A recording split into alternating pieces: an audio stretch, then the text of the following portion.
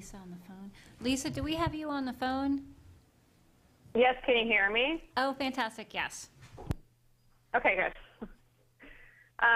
So I'm Lisa Chadwick. I'm a program director at the National Institute of Environmental Health Sciences, and I also want to thank everyone for giving me the opportunity to participate in this workshop today, and thank all of you for giving up your time to participate in this effort. So the mission of the National Institute of Environmental Health Sciences is focused on understanding how environmental chemical exposures impact human health, and we support a small but growing research program on the microbiome, both animal and human studies. And we recognize that the microbiome is really the interface between us and our environment. So thus far, our focus has been primarily on the microbiome of the organism, both how that interacts with the environment and how this interaction might dictate how a particular individual responds to a given exposure. So we've been coming at that from two different angles.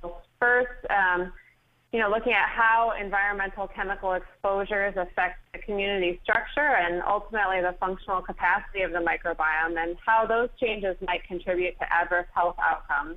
And then second, how does the microbiome itself impact the way that we're exposed to environmental chemicals or their toxicity by metabolizing them?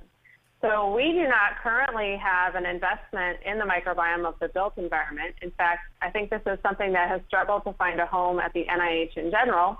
But I think this will be important for us in a few ways, because the same kinds of principles that make the human microbiome so interesting to environmental health scientists likely also apply to environmental microbiomes.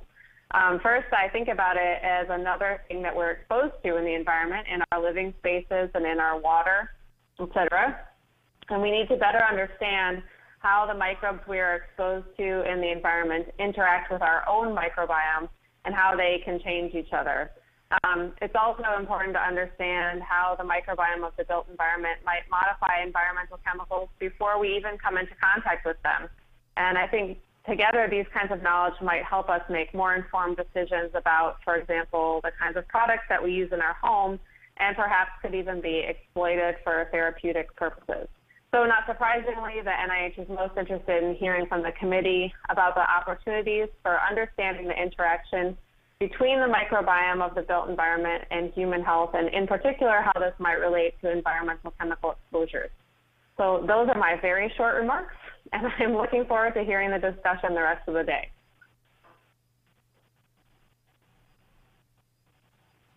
Thank you.